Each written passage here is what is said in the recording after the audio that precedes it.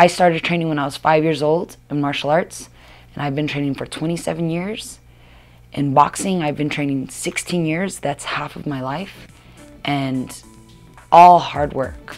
There was nothing lucky about my opportunity or my championship. A typical day of training for a world championship fight looks like in the morning, AB and I will drive to Las Cruces, New Mexico. We'll practice with Louis, we'll hit the bags, practice mitts, practice the noodles, a lot of technique. Some days we'll spar. Then I come back home to El Paso with AB. We teach class. Then afterwards, if I need to do my sprints or my conditioning that day, I'll do that. Then I spar in the evening with sometimes my brothers and sisters, sometimes some of the martial art guys, and then I go home and rest. I love fighting in my hometown. This is my backyard, and I'm used to the environment, I'm used to the people, and I'm at home here. I was the first boxing event at the Chihuahua Stadium, and that was cool.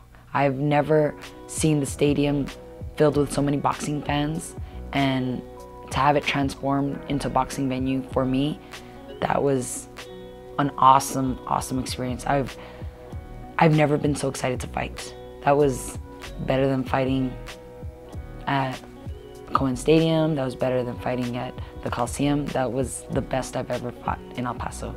And everybody there had such a blast. The weather was perfect. And of course I successfully defended my titles, so that was one of the best nights of fighting in my life. I think being from El Paso and being El Paso's first world champion is a huge honor. I never expected to be a world champion, but to do it in my hometown and to make El Pasoans proud of me, I'm so blessed. And I don't feel like I'm done. I feel like I'm gonna do a lot more first. And I want to continue making my goals and expectations bigger and bigger and bigger. So just being a world champion is just the first step. I'm proud to be El Paso's first world champion. It's a huge accomplishment. I hope that I made everybody in El Paso proud, and I want to continue making them proud by defending it and staying the champion.